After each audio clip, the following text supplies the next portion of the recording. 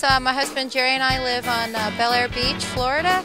We've had the bus since 89, 90, driven it all over the southeast. It's because she's become part of the family. She went through Elena earlier, the hurricane, and so we finally redid her about 2 years ago and started getting involved with the Volkswagen clubs again. But we enjoy her. I know a lot of tow truck drivers throughout Florida, but all is well. I wouldn't give her up for anything. Just not only driving them, but every time, I mean, at least 3 or 4 times a week, people stop me from the grocery store to post office, wave. It's like a one-person parade. So I think it brings back nostalgia. I grew up with my parents having a '64 bus and traveling all over Florida with it. So it just kind of becomes a lifestyle in a way.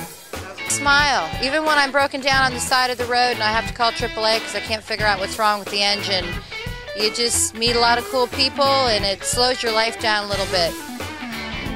You can't be in a hurry if you have a bus.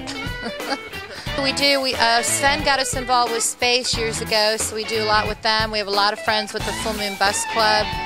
I also go to a lot of music festivals, so we've been to North Carolina with the Grateful Dead and a bunch of different bands over the years too, and have met a lot of people because of the bus.